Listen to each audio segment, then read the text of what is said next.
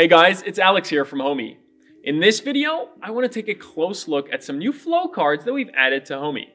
And these might be really useful if you're trying to create a better smart home for yourself. So I want to make you aware that you have these tools at your disposal if you're a Homey user. So for example, I have here NetAtmos Home Coach. And the Home Coach is a great tool for measuring the environmental data of a room you put it in. I've created a quick flow to show off how this works. So I'm going to head into my flows and I'll select high CO2 levels. This flow is meant to warn me for high CO2 levels in my home office.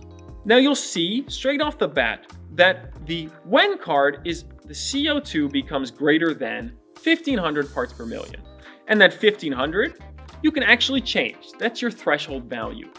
Now the great thing about this flow card is that when that threshold value is exceeded, the flow will trigger.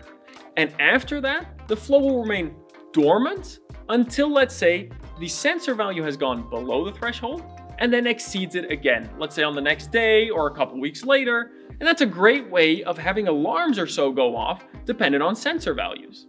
So for example, this alarm will go off when that CO2 level goes above 1500.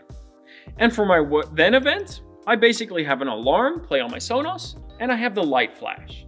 Now let's hit test just to show you this in action. Now you'll hear the alarm and the light will start blinking.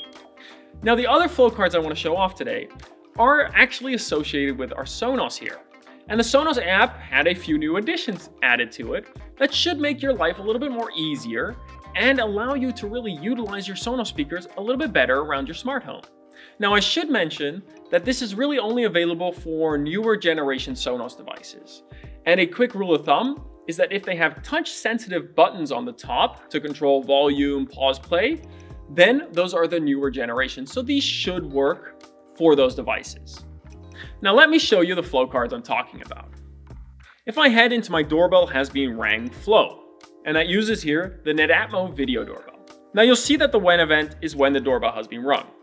And one key thing to note about this device is there's no indoor chime that comes with it. So there's no way of telling if someone's at the door if you don't have your phone on you at the time. Now, this is a great way of using Homey and Sonos combined to notify you that someone's at the door with an audio sound. So let's head to the then cards. Now you'll see here two cards, very simple. There's one to play a sound, and that's doorbell 4 at a volume of 40%. Now let's head into this flow card. You'll see that there's a sound section, and there's actually a whole bunch of pre-installed sounds that come with the Sonos app.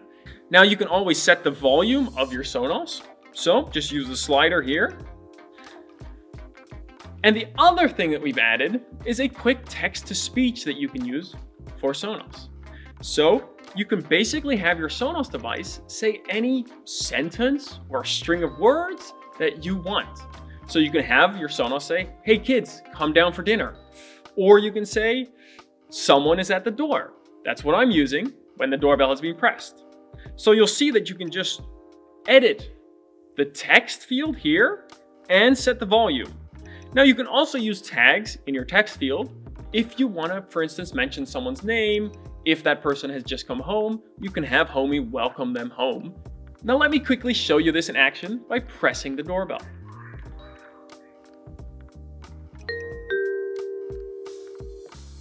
Someone is at the door. So you'll have heard the doorbell sound and my Sonos say someone is at the door. And obviously you can customize this to your taste. So if you didn't like the sound of that doorbell, choose from a couple of the others. Now those are as standard set up with the Sonos app, but you can go a little bit further.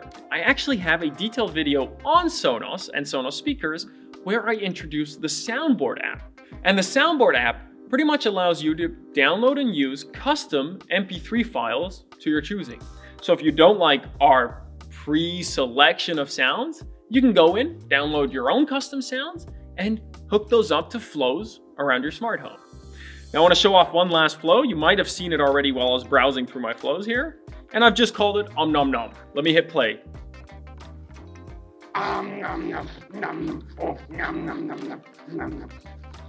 And so that's the Cookie Monster. You could, for instance, set this up with a quick door window sensor if you've got one placed on your fridge. Then when someone opens the fridge, you can have that sound play.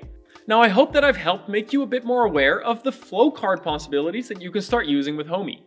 And sometimes these updates are sort of done on the back side of things.